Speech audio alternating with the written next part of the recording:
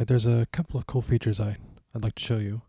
And in doing so, I need to make sure that you know there's nothing up my sleeve. So I'm going to load up Perfmon. And we're going to create dynamically some Perfmon counters. So let's, just so you can see, there is no counter called ping times. We'll use the ping times. So there's no current counter currently called ping times, no category. And we're going to create one. So I'm going to do a command exec, so I'm going to draw some data off the command line, which is unstructured data, of course, just text. But I'll do ping-n1 google.com, and that's what it looks like if I ran it from the command line. I say OK. But that's just straight text, just unstructured data. We need to turn that into something structured, so we'll say text to data table, so we can turn that string into some tabular data. And I'll hit this button here, and I'll try to discover and see what data it can find. And it can find some data, which is great, and we'll just say, okay, that looks good to us. The last thing I want to do is drag over a Windows Management to Perfmon. And to Perfmon requires a category name, so we'll give it the category name ping times, like we just talked about, ping times. Now, I'm going to hit play. First time this runs through, it needs to create those counters.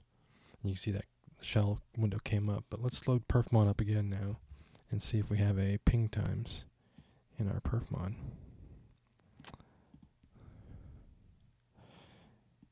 And sure enough, there's a ping times right there.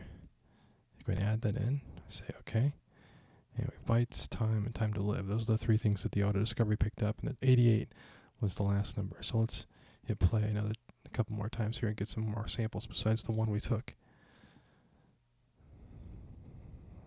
Alright. Let's highlight that and scale it. You can see that every time we hit play, we're grabbing a new sample. And that's going straight into Perfmon. And we can even hide this window. Let's just set that to true.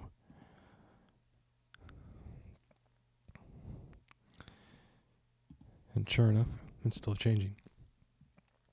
So the cool things I showed you were this text to data table, where we're taking unstructured data, this string data, and turn it into tabular data. And the fact that toPerfmon just works, dynamically creates the categories and the counters and everything else, takes all the numerical data that's being shoved into it from the last activity, and pushes it into Perfmon. We could then deploy this, out to an application, or more likely out to an agent to automatically run. But it's pretty slick, isn't it? Thanks for watching.